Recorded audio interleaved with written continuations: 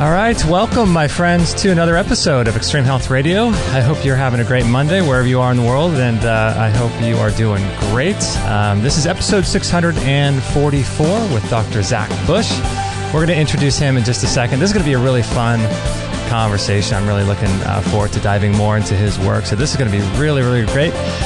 For those that are new to our website or new to our podcast, we do shows twice a week on Mondays and Fridays live on YouTube and Facebook and all those other great places, as long as they'll have us, as long as they don't deplatform us. So, yeah, those are live at 10:45 a.m. Pacific time, and this is episode 644. So if you want to grab the show notes, the links, the sponsors, anything like that we talk about on today's show, all you have to do is remember 644. So it's extremehealthradio.com/644. And it's my birthday today, and I'm 44 years old, so it's kind of cool. So that'll be fun to talk to Dr. Zach Bush. I'm really excited because I've been doing a lot of research into the kind of concepts he's been talking about for a long time, and this is going to be a great show. Let me bring up some of our upcoming guests, because we have a lot of cool people that we talk to every single week and have done so many great shows that it's been a lot of fun. So some of our upcoming guests, if you go to our homepage, let me bring that up really quickly.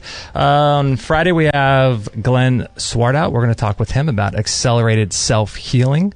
On Monday, Dr. Jacob Lieberman will talk about light, color, and consciousness. That should be pretty fun. Callie Lyon's going to be here next Friday. Highly fluorinated chemicals, or forever chemicals, and Dr. Michelle Lamassa Schrader. We'll talk with her about recall healing and spiritual connection and emotional connection to disease. So if you want to subscribe to our podcast, lots of cool stuff happening, so you don't want to miss anything. And let me bring up Dr. Bush here. First of all, let me read his bio, because he's quite an accomplished guy, and I want to ask him about this, because it says here in his bio that he's one of the few triple board certified physicians in the country with expertise in internal medicine, endocrinology, and metabolism, as well as hospice and palliative care. The breakthrough science that Dr. Bush and his colleagues have delivered offers profound new insights into our modern disease epidemics, as well as human health and longevity. So interesting. Triple board certified. So let me ask him. So, Doc, what does it mean that you're triple board certified, and why are you one of the few? That means that the American Board of Medicine has taken me through the training and testing and certification for the areas of internal medicine, endocrinology, and hospice and palliative care, which are three different subspecialties outside of your medical doctorate. And so, and finishing my medical doctorate at the University of Colorado, went on to the University of Virginia and did my 3 years of internal medicine there, got board certified, and did a chief resident year, which is a faculty teaching year there, teaching med students and residents in the hospital system. And then from there, went into endocrinology and metabolism, which was a 3-year fellowship in studying hormone regulation of the body and deeper understanding of the intricacies of multi-organ systems and organ system diseases. My research at that point developed into cancer and chemotherapy research and development. And so I was working on vitamin A compounds that could turn on cell suicide in cancer. And I was, working clinically around the area of endocrinology, which is a lot of hormone medicine like diabetes, thyroid disease, bone disease, autoimmune conditions, and the like. And so that was my world. And then as my chemotherapeutic kind of pharmaceutical world fell apart, and its stability of that paradigm was paralleled by the collapse of the economy in the United States in 2008 to 2010. And so academia found itself in free fall. NIH, the National Institutes of Health, was losing all of its funding due to the recession. And so our department and division at the University of Virginia was drying up quickly. And so there was an opportunity for me to jump to a different paradigm, which was to start my own small clinic in rural Virginia, in one of the most impoverished areas of the state, and started a nutrition center for reversing chronic disease there. And so during that time, went into my third subspecialty training while I was running my clinic in hospice and palliative care, which is end of life and pain management kind of specialty of medicine, and board certified in that as well. So in the end, it meant a long path and lots of nonlinear developments, and the universe was slapping me around a good fair amount, and found myself where I am today. That's so interesting. And so when you were talking a little bit about the vitamin A compounds causing cell apoptosis, the first question that sort of comes to mind, are you talking about like more beta carotene or retinoic acid, vitamin A from animal products? Is there a difference there in what you were looking at? Yeah, they can both do it. And so I was using the retinoids because they were had already been patented by a pharmaceutical company, and so it was easy for me to dive into that usage, but you can get the same effect out of a beta carotene as well. That's interesting. And so what was it doing? Was it showing a lot of promise in terms of apoptosis with cancer cells? Yeah, it was exciting. We were starting to realize that we didn't have to poison cancer to get it to die. And we realized, with that research, along with many others at the time, as this concept of apoptosis was really emerging, we were starting to realize that cellular communication was being dictated largely by these mitochondria that live inside of our cells, and that information stream coming out of the mitochondria was exactly what was capable of recognizing the situation of a cancer cell, or a situation where there's so much damage that the cell could neither safely kill itself or replicate.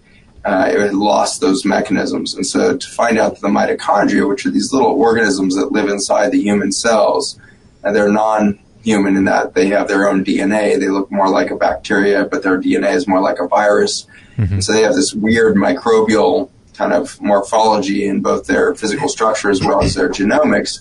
Mm-hmm. And they were dictating, the survival or death of that cell, and therefore, ultimately, the survival or death of a patient, which was such an intriguing shift in mentality that maybe the damaged human cell was a part of the symptomology of a chronic situation rather than the disease itself. Mm-hmm. And so that pathway was really paradigm shifting for me, really opened up the blinders that perhaps biology was much more diverse in its methodology and approach to creating a thrive state in the human cell.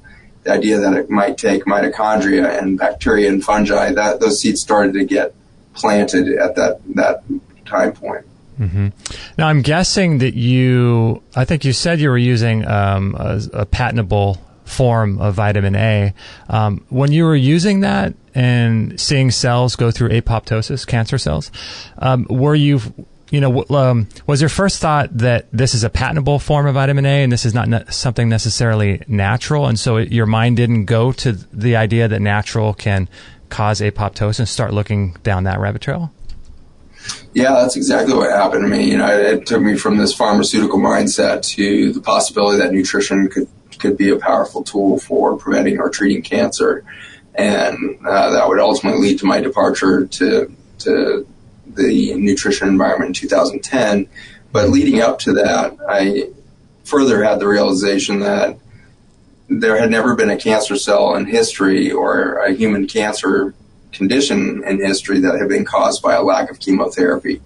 And so that fundamental realization led to that paradigm shift where you realize I could spend the rest of my career for another 40 years chasing the wind with these chemotherapies and pharmaceutical tools and blah, blah, blah. But in the end, I'm way down the path of symptom management and nowhere near a root cause solution to this dilemma. And there's no way that I'm going to fix the problem if I'm not at the root cause of that problem. Mm-hmm. Yeah, it's fascinating. So many people get into natural health. I got into it. My mom was diagnosed with non-Hodgkin's lymphoma back in 95, and the doctors gave her a 10% chance of living, and she ended up going to the City of Hope here in California and did the whole chemotherapy, radiation, surgery, bone marrow transplant, all of that. And I saw her age like so quickly, and I just saw her body breaking down so fast that I just thought to myself, there has to be a better way. I mean, it seemed to work. And oddly enough, I'm shocked myself. She's now 78 years old and she's still alive and she's doing relatively well, having gone through all that. But my God, I mean, with cancer rates, like you mentioned in some of your other podcasts, I mean, they're skyrocketing. 1 in 2 women now and 1 in 2 men. Used to be 1 in 3, 1 in 2 before 1960. Now it's 50% across the board. It's just like, man, this is the disease of our time, isn't it? Yeah, we've doubled our rates of cancer just in the last 25 years, and the most heavily affected in some way has been our children.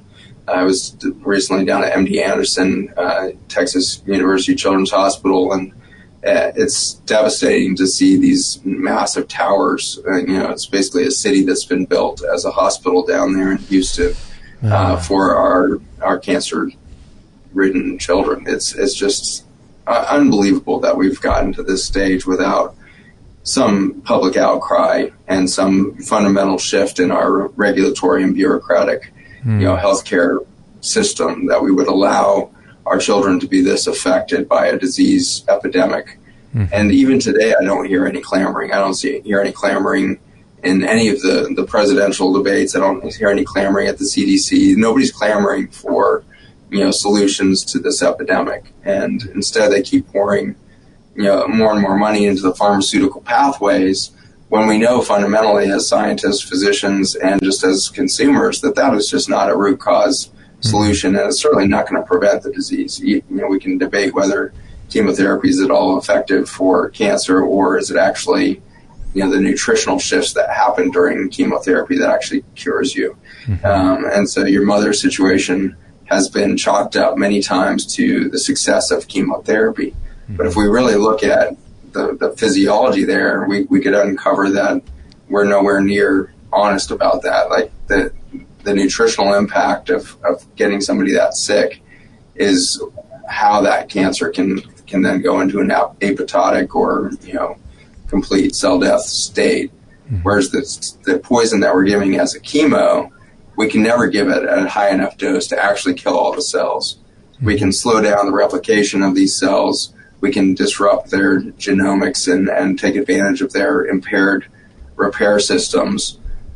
But you can never give somebody enough chemotherapy to cure them. It's too much toxin. And so you're just hoping to knock the tumor down enough, slow its growth down long enough that the body figures out how to get back on top of that cancer process. And that's what happened to your mother. Her body had an opportunity as the tumor was knocked back to catch up and do something profoundly different with the biology. And a lot of that had to, I believe, to do with the patterns of lack of food intake, the kind of forced starvation that happens with chemotherapy when we make you that sick that you're nausea and vomiting and losing weight and shut down your metabolic pathways. We send you into a severe fasting state. And we now know that fasting is one of the most powerful ways to kill cancer cells. And so I have an emerging belief system that much of our chemotherapy works simply by making somebody sick enough that they stop eating. And once they stop eating, their body and the tumor go through a natural healing process. Wow, that's incredible. That's so incredible. Now, we've had a lot of guests on the show talk about cancer stem cells versus actual tumor cells and the difference between the two. And what you're saying, too, to their point, it makes a lot of sense in that the chemotherapy doesn't actually kill the cancer cells all the way. I mean, it does, but not, at the highest dosage that you would require. And we've had certain guests, too, mention that chemotherapy and radiation actually anger the cancer stem cells. Not only does it not kill the stem cell cancers, but it angers them. It might shrink a tumor, sort of the outer cells of a hard tumor or something, but it's actually angering the stem cells. Have you found that to be true? Do you think that's true? Yeah, I actually have seen that. I've tracked that in my own patients. My patients, when they're going through nutrition therapy, we will often follow circulating tumor cells in their bloodstream. So instead of doing a bunch of MRIs, I'll let the oncology team do that, and I'll just follow circulating tumor cell counts. And that's the way I can keep tabs on the behavior of the cancer. All they're looking at on MRI and CT scans is the gross size of the tumor, and they're surmising or presuming the outcome based on that primary tumor, when in fact we know that primary tumors very rarely cause any harm or death to the patient. It's always the metastatic disease that leads to the metabolic collapse of the organism that would lead to its death from cancer. And so to map that, we follow circulating tumor cells. And over again, as somebody starts chemotherapy, you can see those circulating tumor cells go up, which is radically wrong direction. As soon as circulating tumor cells go above 5 tumor cells per 7.5 milliliters of blood, as soon as you exceed that number, the chance of them having subsequent metastatic disease and death goes way up. And I've seen people go from undetectable levels of circulating tumor cells going into chemotherapy to levels of 35, 40 in their circulating tumor cells during chemo. After they get off of the chemotherapy, we can do all the anti-inflammatory work and nutrition work and all that, and we can get those tumor cells to go back down.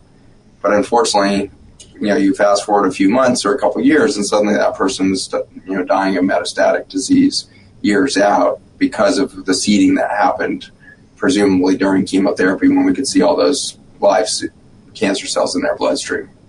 That's crazy. I never really thought about that, because I've heard other doctors talk about the dangers of doing like a biopsy and putting a needle physically into a tumor, and then some of those microscopic cancer cells will actually be extracted and start circulating in the blood and actually spread cancer as a result of the biopsy.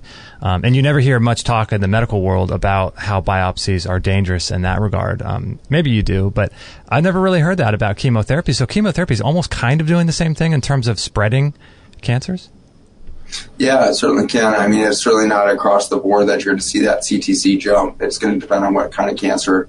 I've seen that most happen in breast cancer, and that actually follows very closely with the clinical history of breast cancer. Breast cancer is one of the classic ones that we continue to report. Yay, we got a great result. You got a radiologic cure, and then 5 years later, suddenly it's all over the body.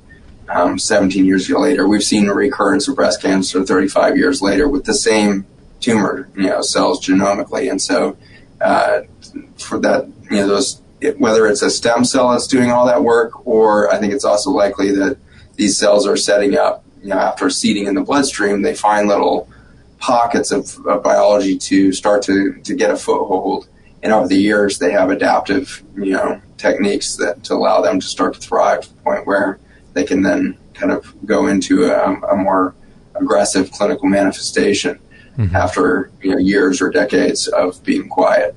So I think all of that is definitely well documented in the literature. It doesn't mean that chemotherapy is bad for that reason. Chemotherapy has some track records with some cancers, and so Hodgkin's lymphoma is a good example where there seems to be a high degree of long-term survival after chemotherapy for Hodgkin's. Non-Hodgkin's lymphoma, not quite as good of a track record, and we tend to see secondary cancers in a lot of those patients that have long-term survival. And if you read the warnings on any chemotherapy, cancer is one of the side effects of chemotherapy, because we know we're doing so much genomic injury to all of the non-cancer cells in the body when you expose to something like chemo, especially if you're doing cocktails of chemotherapies. You're getting such vast disruptions of methylation patterns, and all kinds of very important precancerous changes are happening in those cells, and so you can set the patient up for secondary cancer. So unfortunately, there's no right answer right now. Like, is chemotherapy right? Well, no, not as a stopgap, but is it wrong? Well, no, because there's nothing else there as a tool for that moment to. So we're stuck in this no man's land between, right and wrong right now. And so for me in my clinic, it really comes down to teaching my patients intuition and listening to their bodies and, frankly, their soul level communication to say, what are you here to do? Why are you here on Earth? And are you doing it right now? And what is the medical philosophy that would most align with that deep sense of self in you? And for a lot of patients, I'm never doing chemotherapy. And for a lot of patients, that's like, yeah, if I need to do chemotherapy, I'll do that, understanding that I also need to do nutrition and exercise and total transformation of my, kind of thought process or whatever it is, and they're willing to do all that work. And then there's a lot of consumers that are like, I'm just going to sign up at MD Anderson or Sloan Kettering, and it's a multi-billion-dollar industry, and they're doing research all the time, and so I'm at the cutting edge, which is chemosurgery and radiation, and I feel very peaceful there. So I completely accept all three of those avenues. I think that we're in a gray zone now. It is my hope and expectation that in 20 to 30 years, we're going to look back at this last kind of 30, 40-year journey of the chemotherapy era with, shuddering to realize that was the extent of our belief system or our ingenuity as a medical community at the time. I think we have far more creative capacity. I think we have far more opportunity to do transformative and health supportive approaches. Mm-hmm. We're with Dr. Zach Bush. His website is zachbushmd.com, and this is episode 644, so we'll put all the links there. Doc, it's interesting that you said what you said about non-Hodgkin's lymphoma, because my mom, that's what her body had in 1995, so that was almost 25 years ago. And the fact that she's still alive, it's interesting because here I am in the alternative health space, championing the efforts of natural medicine. Meanwhile, I should be waving the flag of how great chemotherapy is. But I think what my mission is just like you. I don't necessarily want to tell people what to do, but I just want to make sure that people have all the options that are available to them and not think that there's only one way to heal. It's a big, big deal, I think. Yeah, and I have a feeling your mother's been on a long journey that has, been transformative after chemotherapy, and I'd be interested to hear from you kind of what are the observations you made in her life span now over those 25 years since chemotherapy. Is she the same woman she was before that cancer journey, and how has she changed both in lifestyle as well as maybe even her sense of self? Yeah, it's interesting because it is most definitely a wake-up call for everybody, when it comes down to this. And she's a completely different person.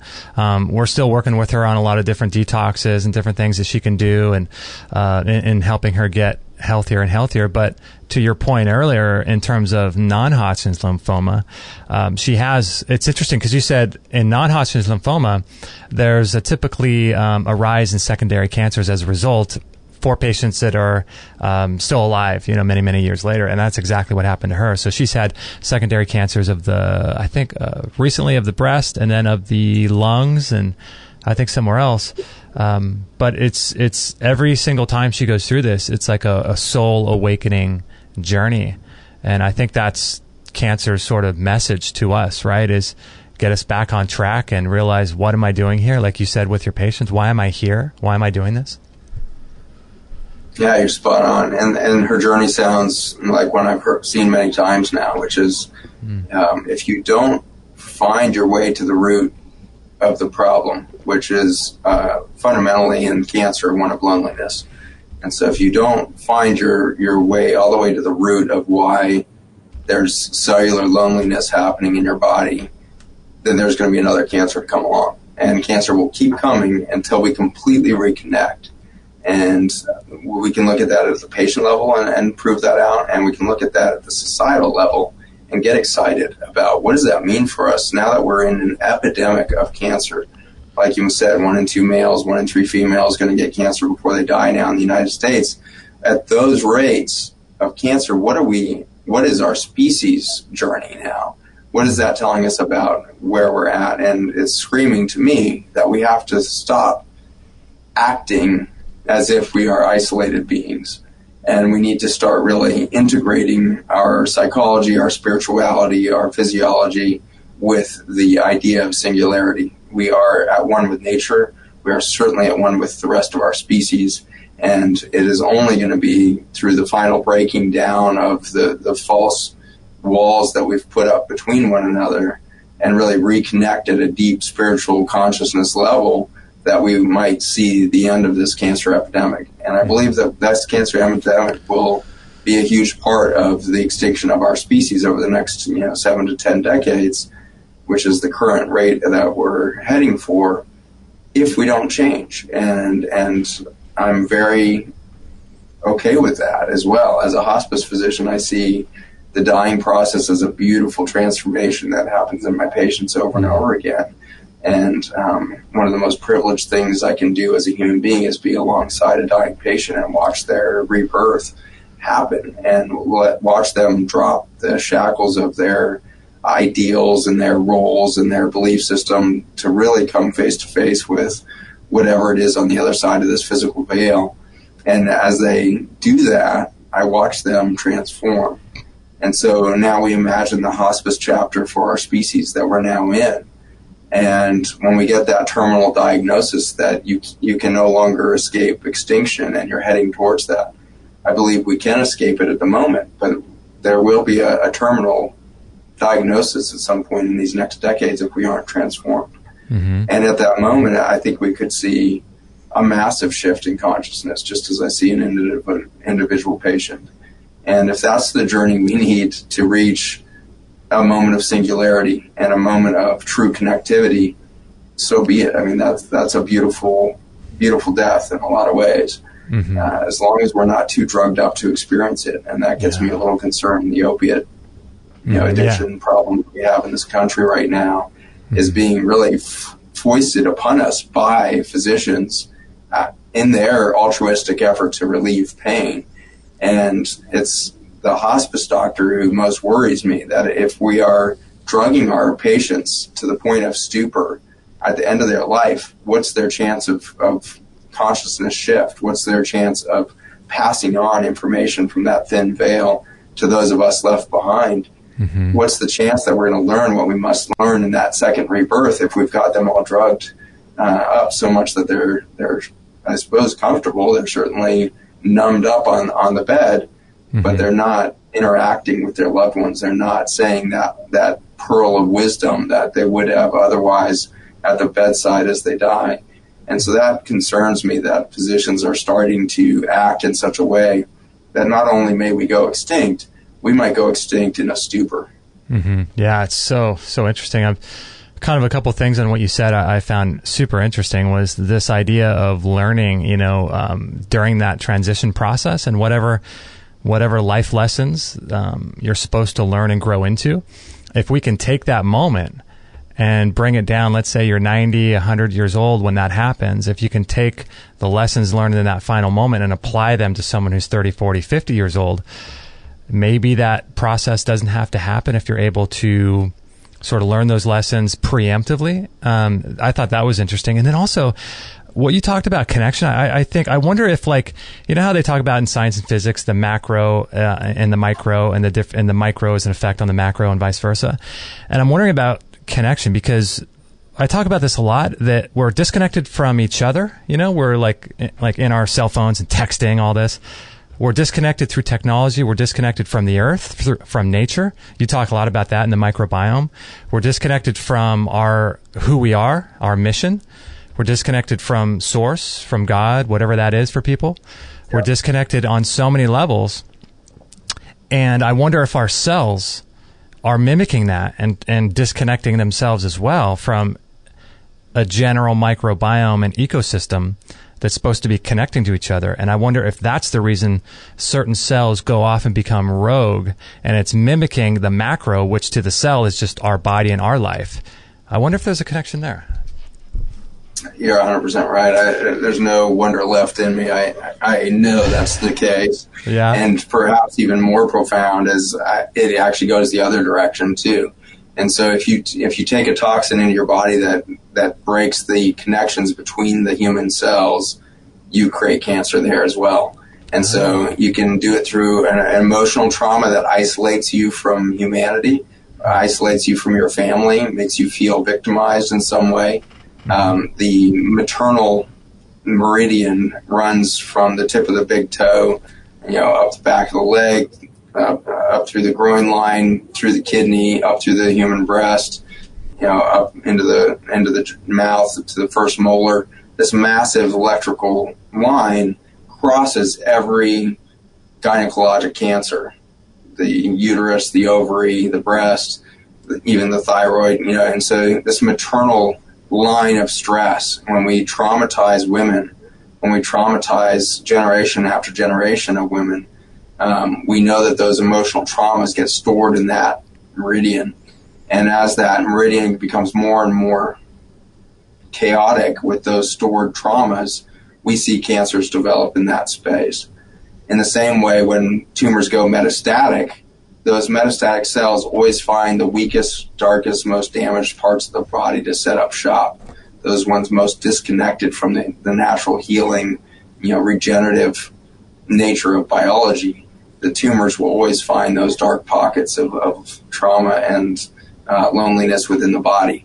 And so we can do it from the macro down to the micro, or we can put glyphosate or Roundup into our food, which breaks all of those fiber optic cables between our cells and suddenly creates, yes, leaky gut, yes, leaky brain, leaky kidneys, but more profoundly, it creates isolation by breaking those ties.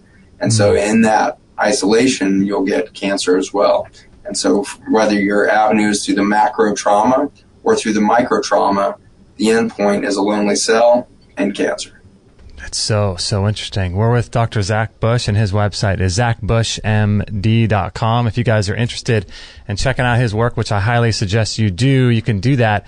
And this is episode 644. And I wanted to tell you guys about, take a little break here, about one of our products that we use, and I use every single day, and that is a Relax Far Infrared Sauna. And you talk about sauna therapy and how important it is to detoxify our cells. Our cells are our fat cells, happen to be a place where toxins and our chemicals and toxins and poisons in our environment store up, and this is where they live. They also live in the lymph fluid and everywhere else in the body as well.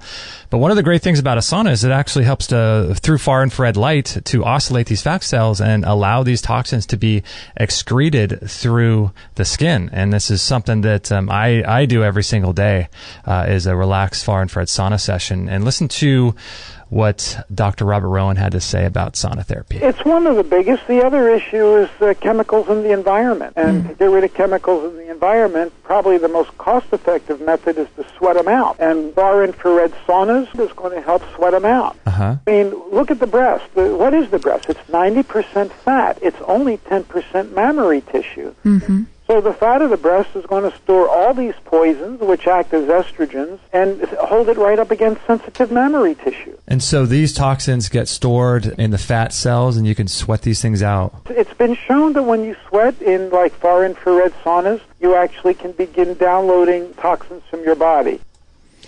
Yeah, guys. So this is something I think is really important. With 60,000 new chemicals introduced into our environment since the early 1960s, 84,000 chemicals are in commerce at any given moment. We have chemicals coming at us from everywhere. And we're going to talk about the microbiome and glyphosate and digestion, how that connects to all of disease as well. But we had Stephanie Seneff on some time ago talking about how glyphosate is now found through ethanol, and 10% of corn being GMO sprayed. Now we're breathing this stuff in our air, and so these chemicals are ubiquitous. They're everywhere in our environment. And if you're not on a strategy to eliminate these toxins in multiple different ways, in multiple different forms, you're storing these things. You become the filter. And so this is my favorite sauna. We sell other ones as well, but this is the one that I use. And this is just a great portable sauna. It heats up immediately. You don't have to preheat it. You don't have to knock down any walls.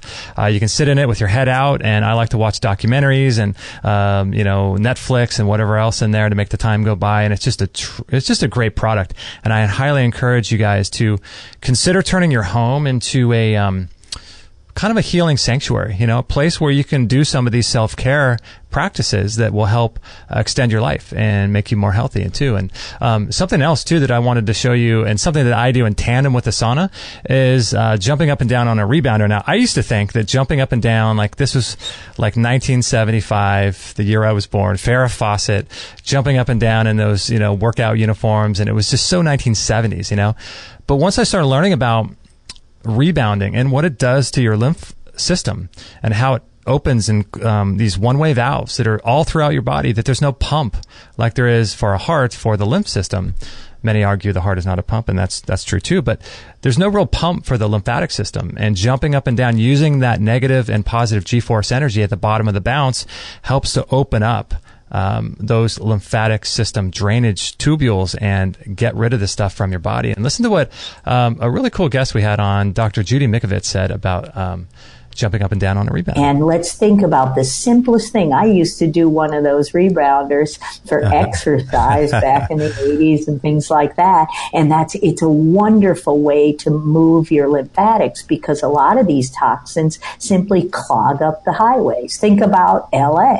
That's why I take the train, because you can't get there from here. There's so much road construction, narrowing down to 3 lanes here and there. That blocks it all up. That's with the lymphatics. That's with the blood. That's why we see all this swelling and inflammation. And then all of these toxins are talking to the cells that say, I have to go repair. And overdoing repair causes cancers, because you need to turn that off. Now, we can't say that the Bellicon rebounder that we have here on biocharge.me or the saunas or anything like that, we can't make medical claims and say these things cure anything at all. But to me, they're just tools that we can start adding into our life to prevent diseases and things like this. And so self-care is a really, really powerful thing. And I think it's really important for all of us to start getting into some daily practices that you can do. And what's cool about the Bellicon, if you're interested, is that it has these foldable legs, so you can store it underneath your bed. They come in all these different shapes and sizes, and there's bars if you're concerned about balance. And I do mine outside, and I listen to podcasts, and I get the full spectrum sunlight and breathe fresh air, and it's just a great thing. I like to do it after I work out, so I love working out and surfing and hiking and all kinds of things like this. But when I'm done, I'll jump up and down and just flush all of this lactic acid from my workouts and toxins in my lymphatic system. I'll flush all that, and then I'll go sit in a sauna. So, these things don't cure anything, but they accelerate the process, I think, of getting healthier. And I'm really a big fan of bringing these things into your life as a daily or just maybe even a weekly practice. So if you're interested in the Bellicon rebounder or the Relax Far Infrared Sauna, go to biocharge.me, or this is episode 644, and that is extremehealthradio.com/644, and you can get access to them there. And we'll be right back with Dr. Bush. And if you guys have any questions in the chat room on our YouTube page, we'll take questions there, because I can't manage like Facebook and YouTube and all these different places. So we'll just stick with YouTube for now for questions. And if you want to call, our Skype should be connected. So if you have any questions for Dr. Bush, you can call. Our Skype handle is Extreme Health Radio. So we'll be right back right after this. You're listening to Extreme Health Radio, and I hope you're enjoying this show. Please share it with your friends by tagging at Extreme Health Radio on Instagram. Stay tuned for new shows weekly. Yeah, if you guys are watching on the video, that was a really cool story of an Italian guy who was diagnosed with cancer that I shared on our Instagram. And the story behind him and his cancer is just fascinating, because he actually ended up going back to Italy, he started a wine business and built a vineyard and started growing grapes to harvest wine. And then 50 years goes by, and he goes back to New York to visit his oncologist to tell them that he never did die, and all of his oncologists were dead. And so he outlived all of his doctors, for 50 years, of the same guys who were telling him that he was going to die of cancer. It's just an amazing story. So anyway, that was just a little post on our Instagram feed if you guys are interested in following us on there.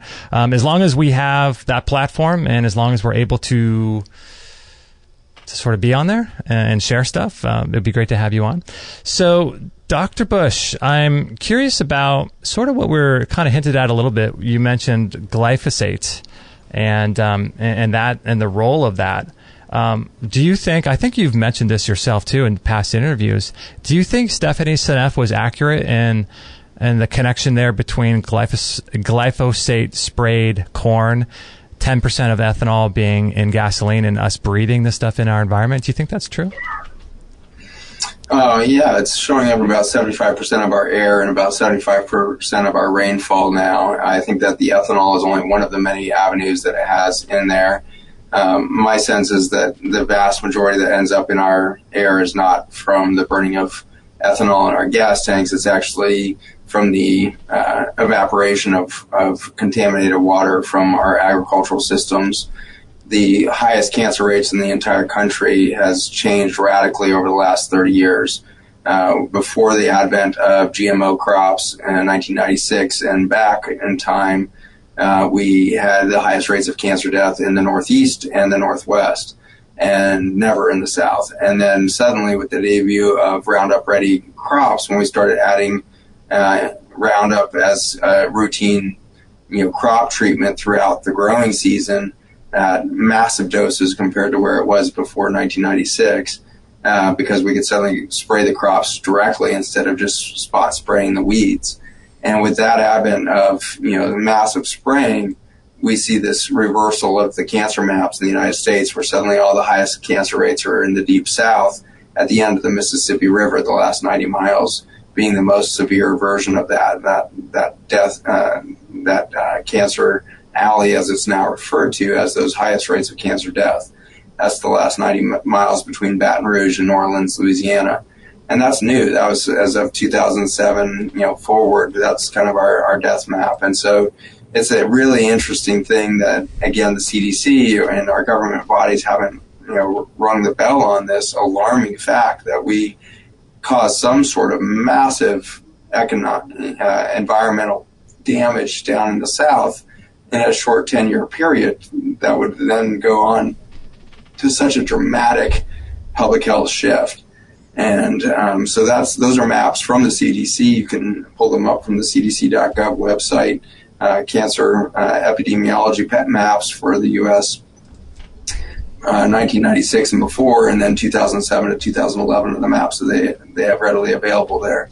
And yet, we find that this glyphosate molecule is water soluble. And so as we spray these crops with Roundup and glyphosate compounds, glyphosate is the active ingredient within Roundup that does a lot of the damage. And our laboratory for the last 7 years has been working on the mechanisms by which Roundup destroys gut membranes, blood-brain barrier, and causes that cell isolation. And in that study, we realized, that the main connection between the toxin and the injury is not just the direct damage, but the intervening one, which is the damage to the microbiome. And so the ecosystem, vast in its biodiversity, 5 million species of fungi on planet Earth, 300,000 species of parasites, 40,000 species of bacteria. And then we get to the viruses, and we're at 10 to the 31 viruses, one with 31 zeros after it. It's more viruses than we can wrap our head around. And so we're steeped in this biologic life. And now as we kind of dissect out how come chronic epidemic of disease in so many different organ systems, kidney failure, number 1 worldwide, number 2 cardiovascular disease, number 3 cancer, number 4 neurologic stuff with Alzheimer's, Parkinson, autism, attention deficit. That whole gamut went vertical in its disease patterns at the same point in human history. And so you have to, come to terms with the fact that we did some catastrophic, widespread injury. And I would definitely agree with Stephanie Seneff that is, number 1, Roundup. We did that more than anything else between 1996 and 2007. So even though someone may not be consuming foods that they at least think, because it's certified organic, at least they think that's the case. But even though someone doesn't eat actively food that's sprayed, they're still getting this in their water, right? In their soils, in the rain, and in the air. So there's no, it's ubiquitous, right? It's like there's no getting around it. Yeah, there's no getting around it now. It's a water-soluble molecule on a water-soluble planet. Biology is water-based on this planet. So we have really gotten that chemical into everything. And certainly organic food has less, glyphosate and Roundup in most cases, but it's certainly detectable in a lot of organic foods out there. Mm-hmm. Organic baby foods right now are testing really high in heavy metals and glyphosate and such. So it's very, very difficult to get clean food when we've done this level of damage. To put it in perspective, we're spraying 4 billion pounds of this chemical into the soils and water systems of the planet every year now. And so that just, it's very hard to wrap your head around what 100,000 pounds would look like, but 4 billion pounds of a single chemical. Yeah, that's so crazy. So many chemicals. Wow. So when this glyphosate is getting into our bodies, specifically our microbiome and our gut, I'm curious, what is it doing there? Like, what happens as a result of it? But then I think what a lot of people don't think about too is that we don't just have a microbiome in our gut. Like, every organ has its own pH, has its own microbiome with its own organisms on top of our skin. So it's not like it's just in the gut. But what is it doing when it enters the body, do you think? Yeah, it functions as an antimicrobial, and so it's been patented as an antibiotic, anti-parasite, antifungal. It does a lot of damage to the microbiome on a lot of levels. And Monsanto, when it rolled out those initial patents for the chemical, showed us the pathway by which it would function as an antibiotic, and it is through something called the shikimate pathway. The shikimate pathway is an enzyme pathway that bacteria, fungi, and plants have, but humans and other eukaryotic multicellular organisms like cattle and your pets, all of us large mammals don't have these pathways of the shikimate enzyme system. And the shikimate enzyme system makes aromatic amino acids, these critical amino acids that are the building blocks for the human proteins and proteins for any life on Earth. By blocking the shikimate pathway, it functions as a weed killer. The plant can no longer make the essential amino acids needed for its protein structure, so the weed dies in a couple days. In the same way you spray the soils, earthworms, bacteria, fungi, they all die very quickly. We can wipe out anywhere between 50% and 100% of earthworms with a single application of Roundup across a farm. And so it's a devastating reality that we're killing macro and micro life with this compound. As you very well described there, the human body is an organic garden. We now know that the human breast, the prostate, the brain even, is teeming with life. And when we accumulate injury, the microbiome is there to respond in a supportive fashion. And so it's somewhat shocking to find out that a breast that's been damaged from that macro environment that we first described, where emotional trauma and suppression of women and abuse of women over generations can cause an accumulation of stress in a single pathway, which epigenetically then gets passed down from one woman to the next. And then you're distilling down, or you're concentrating this trauma that's predisposing for dysfunction in that meridian, like the breast.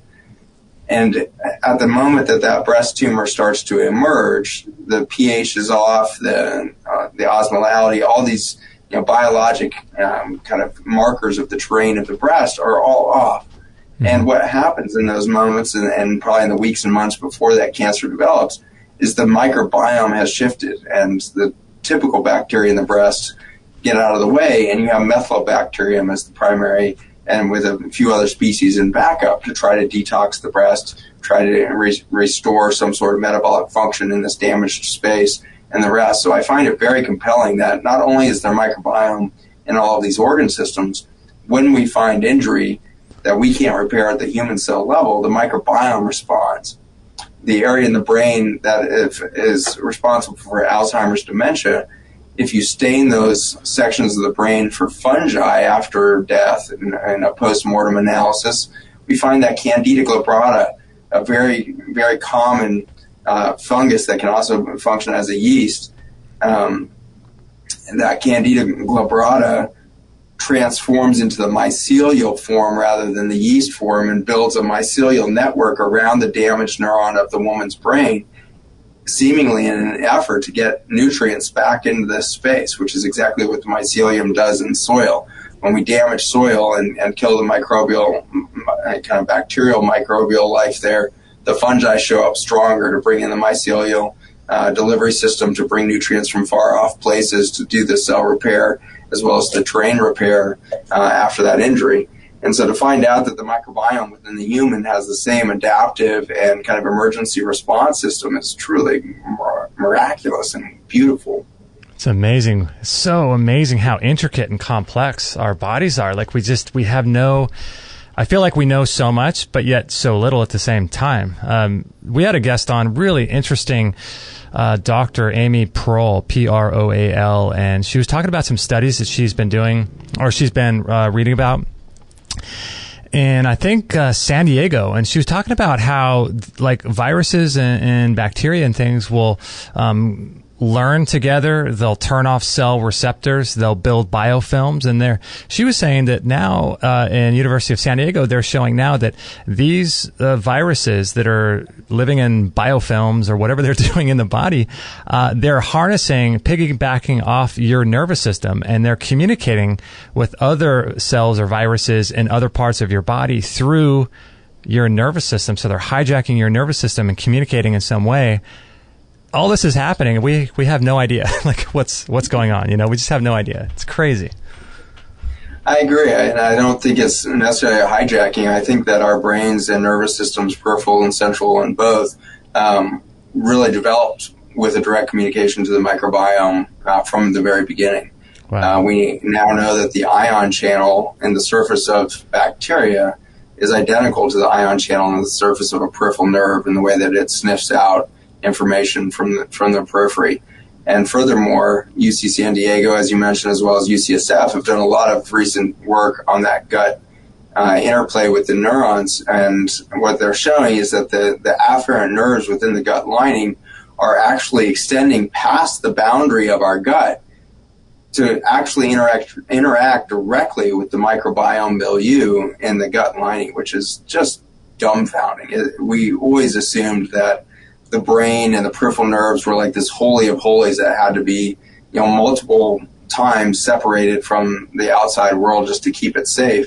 To find out these nerves are intentionally reaching past the safety of the human, organism to interact directly with these microbes makes me believe that we, in fact, developed with the soils of the planet. We developed with the soils within our human gut such that we would design our neural system to listen.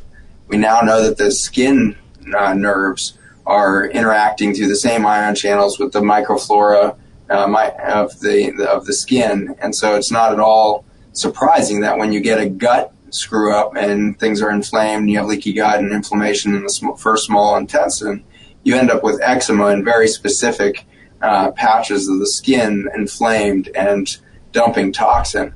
And so in this way, the nervous system of the gut creates, not only a neural path, but also an endocrine path, a paracrine path, a lymphatic path, a pathway for detoxification back to the skin in a very specific fashion, and such that if this section of the small intestine is affected, this part of the skin erupts. This part of the small intestine is affected, this part of the skin erupts. And so it's just this very fascinating interplay between the organic garden, the microbes of your gut, interacting directly with the afferent nerves within the intestines, going back to communicate with brain putting back information out to the skin interacting directly with the microbiome of the nervous system there. So it's just an intricate web of information. And so I think that at this point I see three different brains. The first probably being our gut, the second being our skin, and the third one, this gray matter in our head. This gray matter up in our brain, if you will, is just a central processing unit. It can't sense anything. It can't do any data collection such that it would be capable of having a thought or a reaction. All it's doing is waiting for all of the work to be done in information gathering from the peripheral nervous system of your gut and skin, your eyes, etc., your nervous system to feed back to that gray matter so that can then be data processed and then some sort of cohesive information passed back out. But even with the cohesive message from the brain out to the periphery, nothing would happen if the peripheral nervous system didn't know how to interact with that greater environment around it. Do you think it's true? We had a guest, Dr. Richard Massey. He's a former medical anesthesiologist, and now he's just practicing primarily on natural healthcare and things, working with people. And he was saying on our show that one of the things that he's come across in different conferences and things like that he's attended over the years is this idea that we've lost 70% of our microbiome. And I think he was saying something about like we should have over 1,000 different organisms, not total amounts of organisms, but 1,000 different types of organisms, and now we're down to like 300 or 400. Is that true, do you think? And it seems like it's true, but I mean, how do you know that, I wonder?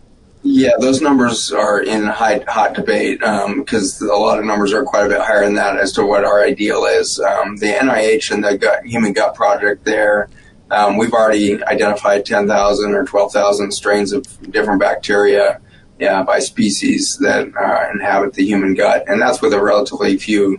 That was like the first 100 patients already yielded 10,000 different species. So it didn't take long to find out just the sheer diversity capacity of the human gut. But those are American guts, and in Jeff Leach's project, which is happening now over in Africa, as we start to decode the microbiome of hunter-gatherers over in West Africa, we realize we probably are just scratching the surface of the real potential for microbial diversity. And we started to narrow that microbial diversity in our guts the moment we started, industrialized civilization and distancing ourselves from the microbiome as a whole. In the same way, I think that that's our pathway out of this disaster, is re-engaging nature with the expectation and now proven knowledge that when you get back out into these environments and spend much more time outdoors, your microbiome shifts very quickly to embrace that species diversification that Mother Nature's capable of delivering. And so it's both our pathway into the trouble and our pathway out. Do you think it's an issue with glyphosate being ubiquitous, that, to spend time outdoors and to spend time putting your feet in the soil? I guess there's hot debate about whether or not grounding and electrification and dirty electricity and the stray voltage going back to the power plants is an issue. But aside from that, do you think it's an issue with glyphosate being in the soils and us being outside, reconnected to soil? Sometimes I think even if we are getting some glyphosate from the environment, it's still beneficial. I mean, I just have to side with nature, even though we've corrupted it. Don't you think? I'm 100% in line with that. I think that nature is so much more powerful than our own idiocy. I think that nature has proven itself to be more powerful than our most potent toxins. Chernobyl is a good example of this. Chernobyl is arguably the most toxic radioactive place on the planet.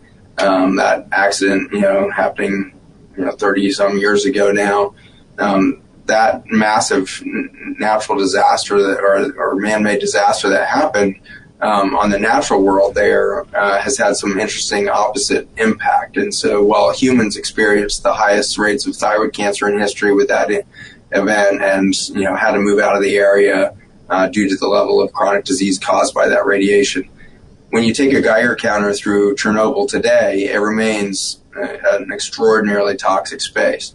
And yet, over these 30 years, the voles that live within that radioactive soil of Chernobyl have been thriving. There's been no detected birth defects or rising cancer rates. But if you take a Geiger counter and hold it up to one of those voles, they're radioactive because they live and eat in radioactive soils. Their prey and their predator is the wolf, the Arctic wolf there in Siberia. And the Siberian wolf there is got a main staple of radioactive voles. And so those animals have become radioactive. But again, instead of seeing birth defects and cancer, we see the pup size, the size of those pup litters increasing in those Arctic wolves. And in fact, nature as a whole has come rushing back into that vacuum of life in Chernobyl. And we see, endangered species thriving better there than in other parts of Russia and the former USSR. So it's just a fascinating, story of getting outside, always the right answer. Getting as close to nature as possible, profoundly good answer. How is it possible that those animals are surviving in that high of a radioactive environment?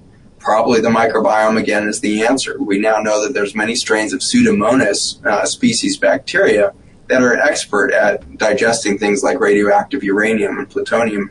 And so it's really intriguing that the microbiome has long developed niche species to deal with every toxin on the planet. Remember, this planet was, devised by whatever intelligence of nature was behind it with the entire periodic chart there. And so that everything from arsenic to the radioactive compounds, these apparent toxins have their role in biology. We need those elements within the biology of the planet for it to thrive as it does.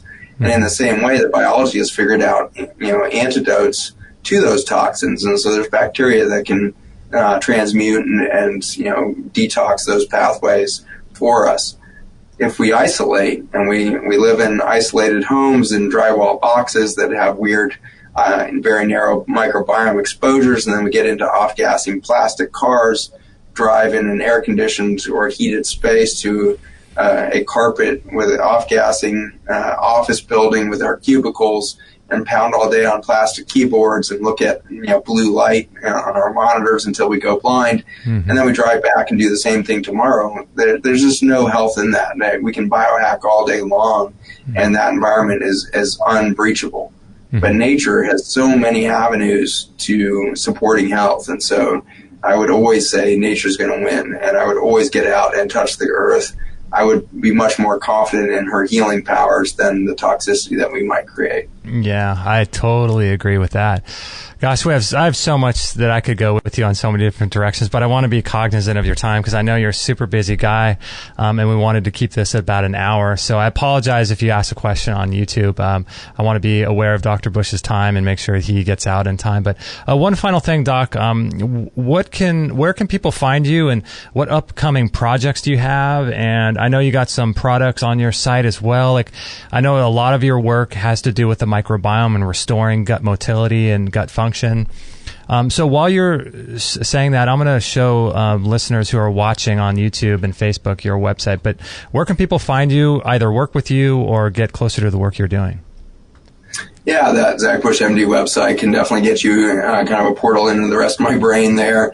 I've got some video content, just kind of short 10-minute clips at the bottom of that website as you scroll down, that kind of dive into a lot of my areas of interest, everything from spirituality to autism, gut health, and pregnancy there. So those kinds of spaces is a little bit of content. But then up top, you can click through to a lot of the more in-depth podcasts around the areas. You can also go into the shop page there and find a lot of our work and science around the microbiome and how it's providing a new foundation for health in the face of these toxins. We stumbled upon the antidote to Roundup in our science, and so the bottles you see there with the Ion Gut Health product are how we deliver the carbon cycle and the intelligence of the microbiome back into the human gut and nervous system and beyond. We have products for your kids, for pets. We have sinus product there that's been a gangbuster for the world. So a lot there to be had. You can, if you scroll down a little further, you'll see the microscopy showing the reversal of the damage from Roundup. And so you're looking at the small intestine here under a microscope, and the green is highlighting the tight junctions that are the Velcro between the cells. Top left, you've got a control membrane at a healthy state. Straight down from that, you have glyphosate damage. And so once exposed to glyphosate, the cells unzipper from one another and become free-floating, and now you have a profound leaky gut. If you put the Ion product back on there, it zippers itself back together. In the same way, if you pre-treat the gut with that supplement, then you'll see the prevention of that from happening. And the interesting thing that I love about this science is the product itself is not doing the repair or the prevention. It's actually the human cells themselves getting enough information from the product. So the product is a communication network from the microbiome. And with that wireless communication network restored, you actually see the human cell doing its resilience. You see the human cell doing the same profound capacity for injury repair and prevention that we just described in the Chernobyl setting for these animals. When we touch the soil, which is where we derive these molecules from, we get some pretty profound biology happening. And so it's a very cool message that, in fact, there's such a thing as the intrinsic health of the human being, and we have the capacity to heal. Along those same lines, another product that we have is my clinic, the mclinic.com. The M Clinic is where I do a lot of my patient care, and we've developed a robust team there of integrated practitioners doing radical things. And we saw the need to expand that out past the walls of our clinic. And so I've started an 8-week series called the Intrinsic Health Series that takes you through 8 weeks of one-on-one coaching with one of our intrinsic health coaches, and eight hours of content from me that takes you through the fundamental base camp of how biology works in our new understanding. Everything from the new understanding of the microbiome to the new understanding of water, new understandings of fasting patterns, new understandings of nutrition itself. And so these paradigm shifting kind of basics that we see fundamental to the future of our species, we really impart during this 8-week series. And that 8-week series is a fun way for us to engage with the world and really create radical, transformative partnerships in the community. Everybody who's gone through that Intrinsic Health series ends up being these natives of change in their communities. They, stomp out into the world with these, equipped with a huge amount of truth and a huge amount of solution-based plans on how to reinvent, lifestyles that would get us in touch with our full potential again. That's really cool. And so it looks like you have some programs. I didn't even know you had this clinic, so this is cool. So you have programs for people that, as an end user, and then for people that looks like they want to do some sort of health coaching or something like that to help more people. Is that right? That's right. Yeah, we do have our Intrinsic Health Series coaching program, and so Right now we're full, but we continue to take names, and as the program continues to grow, we keep enlisting more and more coaches, and so we've got about 50 coaches right now and climbing. So it's an exciting era where all of us can get engaged for this kind of revolution at that base level.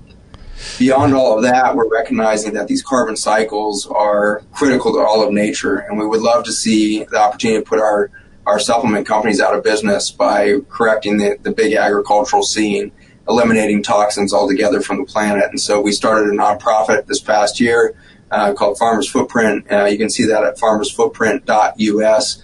And we are now engaging farmers all over the world to create regenerative farming on a grand scale to really supplant chemical farming as a whole, with the hope that once we regenerate nature through our elimination of these toxin pathways, you're going to get to see a radical new foundation for health for your children and grandchildren in the future. So we would love to see you support our nonprofit there. These farmers are desperate for your help. We've never seen a higher rate of suicide in farmers as we see today. We're losing 6,000 to 8,000 farmers, 6,000 to 8,000 farms a year now in the United States that are going out of business. And so farming's in free fall, and it's largely foreign entities and chemical companies and VCs that are buying up the land instead of future farmers. And so we were really trying to reverse that trend back towards a true food security pathway for our nation and for the world at large. That is super cool. I'm glad you're doing what you're doing. I'm looking at some of your Ion Gut Health. So you got kids. So we should get our kids on this because we have a year and a half twin boys. So this would be something that we could presumably, do you think, give to our kids at that young of an age? Oh, yeah, for sure. Yeah. So we start often, so breastfeeding moms will just put a few drops on the nipple before breastfeeding.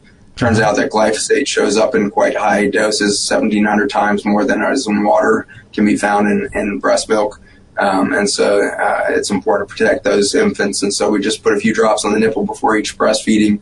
And then as they start to eat food, you can put the kids' product straight into applesauce or other food products as they become oral there. Gosh, that's so cool because I love that, there are major problems in our world today, massive problems that people are just, I guess, are singular focused on their work and doing their career and their own life problems. But there's these massive global issues going on today. But the cool thing is there's solutions everywhere. There's solutions, and it's my contention that if you keep searching and keep looking, you'll come across solutions, right? Always. Mother Nature's got them. She never misses. I love it. I love it. Doc, well, thank you so much for your time. I know we had to reschedule a few times, and I appreciate you being flexible with our tech issues. So I appreciate that and your work, too. So everything is at zachbushmd.com. And do you have links to all those other websites as well on your main website? Yeah, you'll find it there. You can also find me on Instagram and Facebook, and we direct a lot back to Farmers Footprint and a lot of the projects that are ongoing there through that pathway. So cool. Zach Bush MD on Instagram and Facebook as well. Cool, Doc. Well, thanks so much for your time today. I really appreciate it, and keep up the good work. And if you ever come across any new discoveries, any new products or projects, anything like that, let me know, and we'll do it again. Thanks so much. I appreciate you having me on. Thanks, everybody in the audience, for listening. All right. Thanks so much, Doc. I will, I'll talk to you soon. I'll send your team our link to today's show. I appreciate it. Thanks so much. Okay. Bye. So there you go, guys. I have something that I wanted to share with you about the microbiome. I didn't get a chance to say it during the show, but I'm curious your thoughts. So we're going to do a little break, and I can hang out for a couple minutes. I don't have to be home for a little bit, so I can hang out for 5 or 10 minutes after the show. We're going to do a little break right now, and I got some things to share when it comes to the microbiome, our gut, and also this weird thing that I heard, and I'll tell you where I heard it, but it has to do with cancer and disease and composting. All right. So I'll share that in just a second, but I want to take a quick little break, and I wanted to share with you some of the products that we talk about for our little puppy doggies. And many of you guys know that we have 2 little pups, Charlie and Coco, and they absolutely love this Barf World raw dog food. And I don't know if you guys are familiar with the benefits of feeding your dogs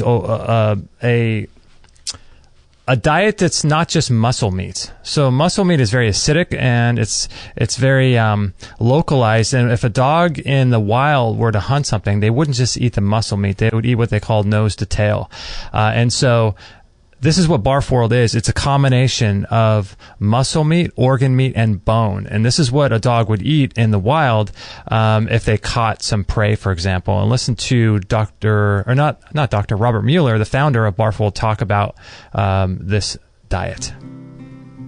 Did you know that conventional dog food contains antibiotics, herbicides, pesticides, ground up carcasses from roadkill subjected to high heat processing, artificial colors, chemical preservatives, way too many carbohydrates, genetically modified corn syrups, indigestible grains, and a lack of moisture content in the dry kibble? Obviously, this can lead to health conditions like diabetes, itchy skin, teeth and gum problems, liver damage, obesity, behavioral issues, pancreatic problems, and even cancer. That's why we recommend the BARF diet, which is the biologically appropriate raw food diet from Barf World. Their unprocessed raw meats contain bone, organ meats, vitamins, and minerals that are loaded with enzymes. Barf World founder Robert Mueller explains more. Sure, I don't have to convince you on the damage that's caused by high heat to food. So as a result, we see many skin disorders, a lot of arthritis, obesity, heart disease, cancers. I mean, it's just rampant. The vet clinics are just full of these conditions.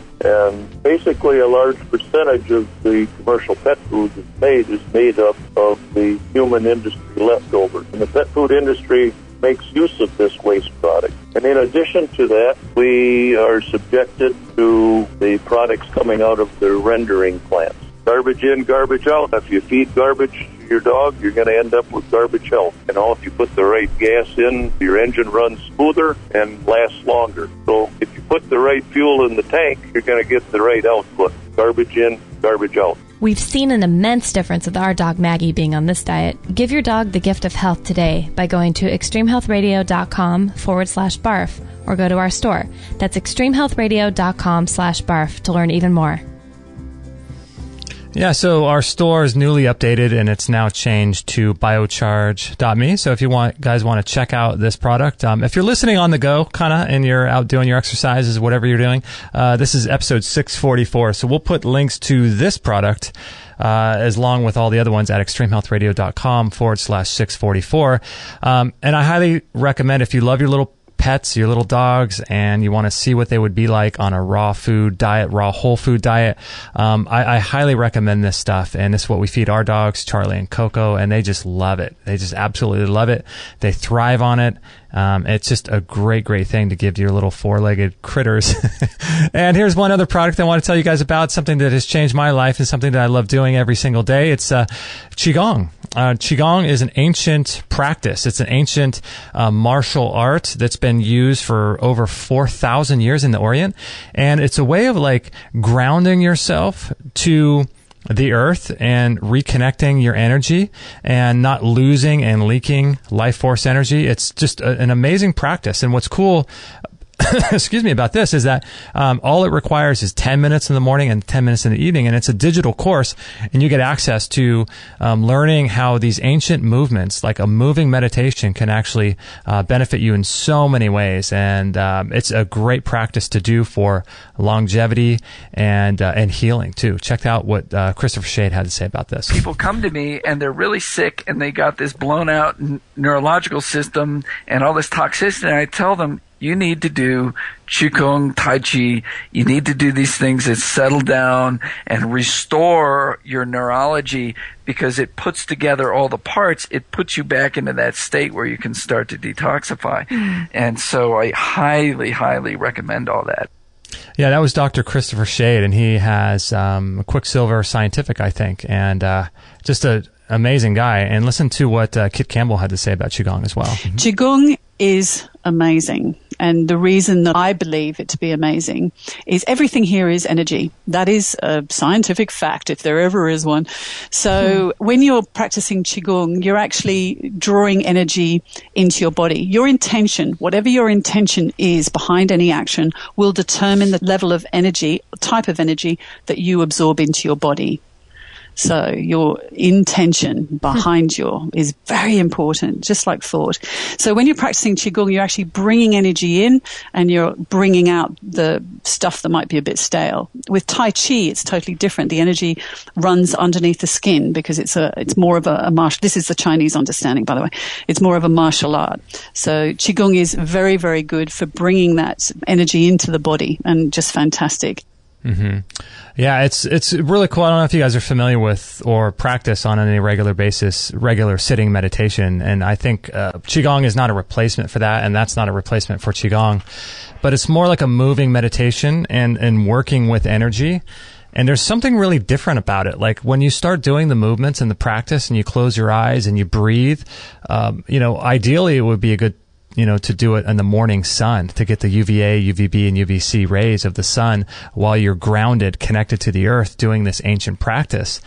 Like there's something just really different about it. It's just different than doing a sitting meditation. I think they both have their place, but 10 minutes in the morning, 10 minutes in the evening, if you're looking to overcome any kind of health challenge, if you're looking to get healthier, this is such a good practice, because there was a study saying recently that someone goes through more stress today than they did 100 years ago in their whole life, in one day. There's so much stress in today's culture, in today's society. And if you can find and carve out like 10 minutes in the morning, 10 minutes in the evening, this is a really great self-care practice. And I just can't recommend it enough. It's changed my life. It's an amazing, amazing product. And it's a digital course, and you get access to it immediately, and you can start practicing right away. It's just a great, great product. And that's why it's in our store. That's what we do, is we put in our store all the great products that we love and make them available to you. So those are available at biocharge.me, and I'm going to share some things about the microbiome right after this. This is Extreme Health Radio, where we're 100% listener supported. Make sure to join the Extreme Health Academy with thousands of other listeners and get real solutions for your health challenges. Yeah, so we have right now, I think, 21 full-blown courses inside the Academy, and we're releasing a new course every single month. And I'm telling you guys, it's one of the most transformational places, because not only do you get the community and do you get people to be friends with you and help you on your health journey, but you also get this amazing instruction. And we're going to be bringing in practitioners. Like, I have amazing access to some of the most cutting-edge people in the whole world, and we're going to be bringing them into the Academy as well here pretty soon. We're doing some workshops with people, just taking your health to brand new levels. It's what it's all about. And we don't get taught this in our school. And it's really unfortunate. Not that it's the school's place to teach us about health, but it's just very bizarre how we start our life and we have no idea how to take care of this human frame, yet we are perplexed when we get completely sick, and we're perplexed when things go bad, and we don't know why these things are happening. And so that's why it's really important to understand how the body works and how to work with nature, so that we can exude abundant health, which should be a byproduct of our lifestyle and environment. And then we can take that energy and go do great things in the world. And that's what Extreme Health Academy is all about. So I'm in the forums every single day, sharing what knowledge I've been able to accumulate over the years since 2003, helping people as much as I possibly can. And it's just a great, great place. So if you want a free 2-week trial to the Academy, just go to extremehealthacademy.com and enter the code EHR14, and you'll get a free 2-week trial. And come say hello in the forums. I would love to help you and work with you in any way I possibly can. It's the full extension of what we do here in the radio show. So it's a great community, great place with thousands of other people to join and have fun and communicate with each other. And so I'm just honored to be a part of that. I'm honored that you guys chose us to be a part of your healing journey. And it's just great. So one of the things I wanted to share with you guys about the microbiome is that we had a guest. So this is kind of like I guess it's the benefit of, for me, doing 650 shows, is I'm able to sort of bring together, all of the shows that we've done, along with all the podcasts that I listen to and things like that. I just consume a lot of information, so I'm able to sort of aggregate that. And so we had a guest on oh gosh, what was her name? Hannah Crum. And she is the kombucha, what does she call herself? Kombucha Mama, I think. And we purchased some scobies and some stuff from her back in the day. Really great website. Hannah Crum, Hannah, I think, Crum. Kombucha Mama, maybe.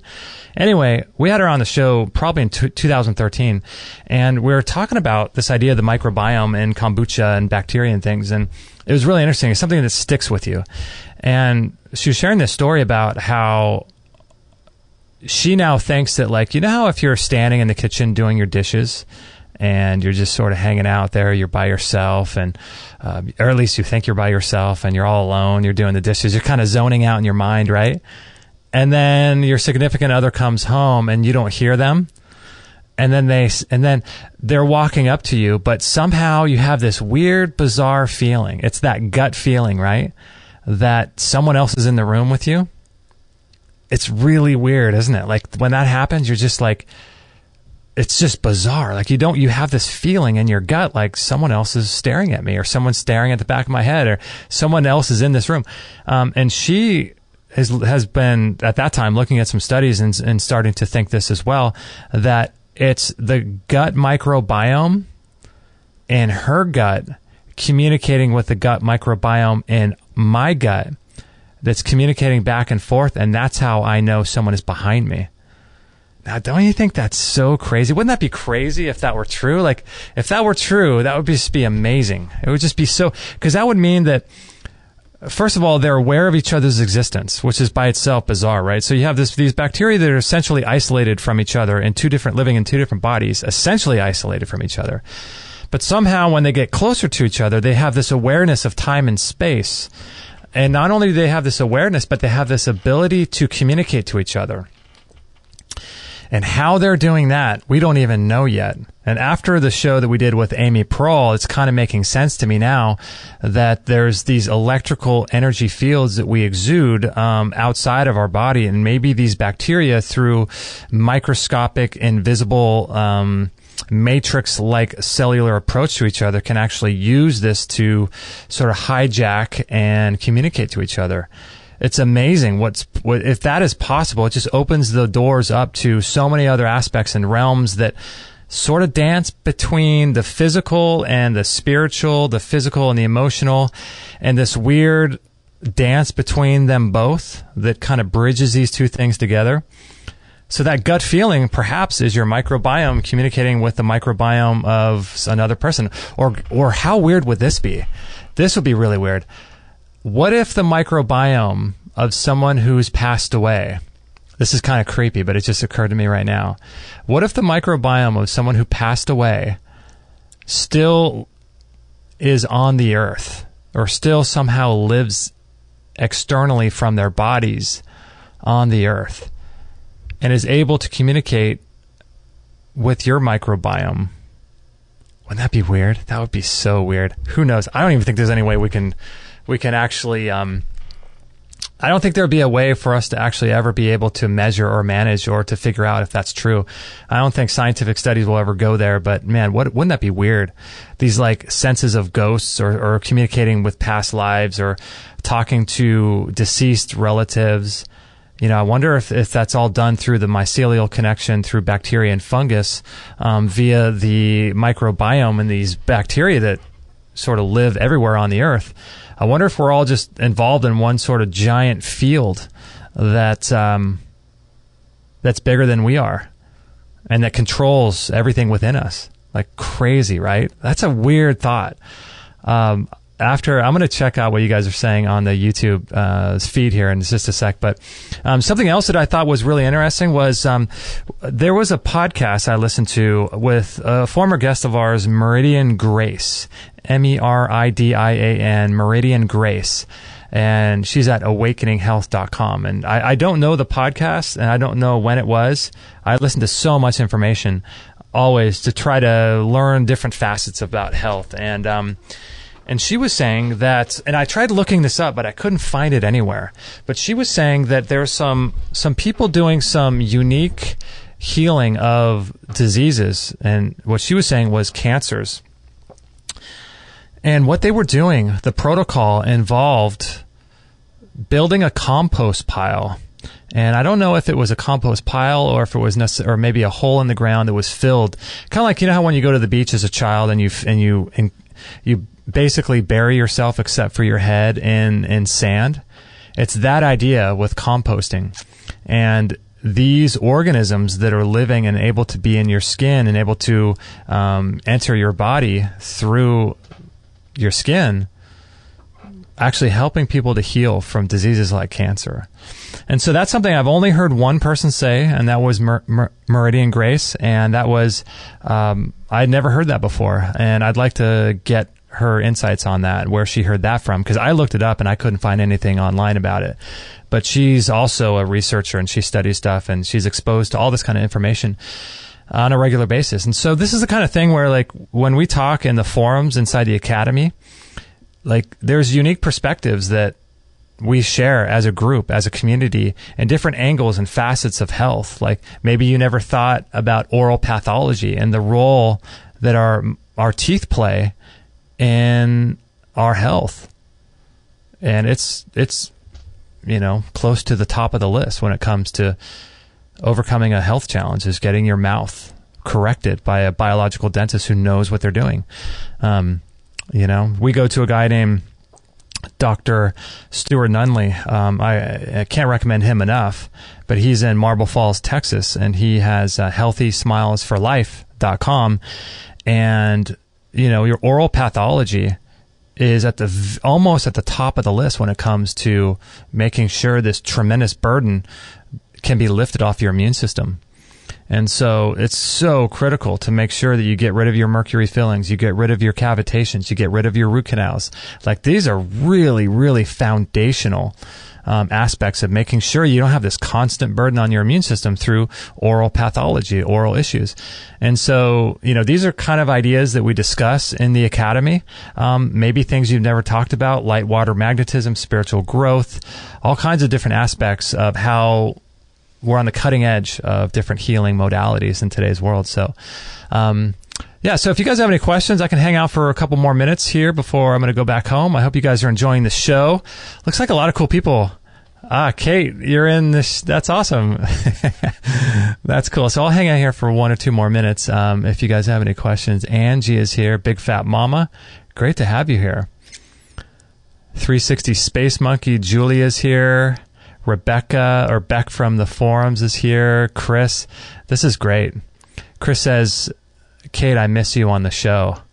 Yeah, we miss having Kate on the show as well. Kate, we got to fix that one of these days, right? We got to get you back on. It's all about how do we get someone to watch the twins while Kate does shows with us. But yeah. Cool, guys. Wow, you guys are... Bob Dylan says, love me some barf. Yeah, it doesn't sound too good, does it? It's not really like a good business name. Feed your dog the barf diet. But I think it stands for biologically appropriate raw food diet. But it just sounds pretty gross, right? Nikki, great to have you here.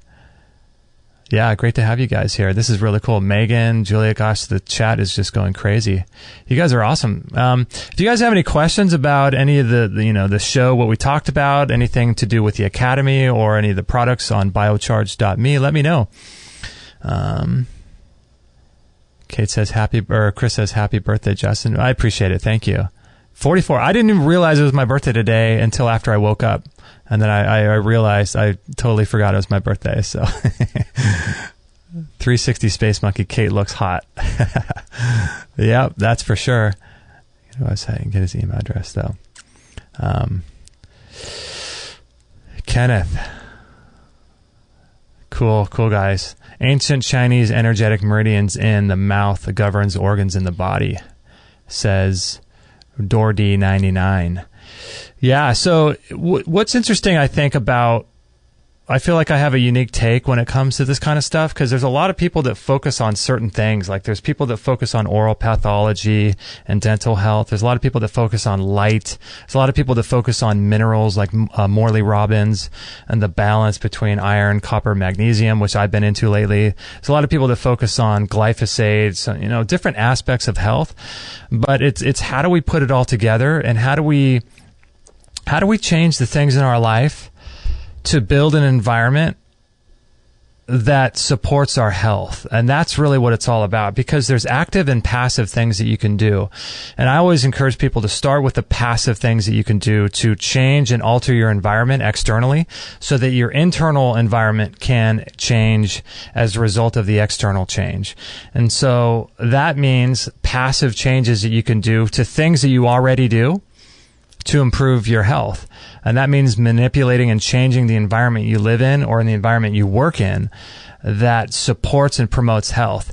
Because those things are the place to start first. Because it's really challenging to change your health when it comes to like overcoming a food addiction, or trying to change your diet, or trying to change these lifelong patterns that we've been living with and giving into our whole life. It's really challenging to do that. And so I like to change the environment in a passive way first. Build an environment that supports your health, and then start working on things that you can actually do actively that requires a little bit of discipline. Like today after the show, I'm going to go work out. And so it requires a little bit of discipline. To eat right, requires a little bit of discipline. It requires active things that you have to do. But those are, it's hard to do those when your environment sucks and your environment doesn't support health. So change your environment first, and then start working on the things that you have to do actively that requires discipline and things like that, because that's the hardest place to start with. And unfortunately, that's where most people start with their health, is they start focusing on the things that are the hardest to change. And those things don't even move the needle as much as passive things. So I'm convinced it's our environment that dictates our health. And you change the environment. Like if a fish is sick, you don't look at the food, you look at the water it's swimming in, right? So it's the water that a fish swims in that ultimately determines how its physiology reacts to the environment, and how vibrant and healthy and robust that fish is.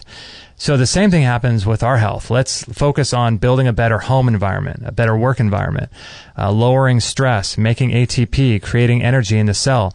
That's what it's really all about. And creating an environment that supports that.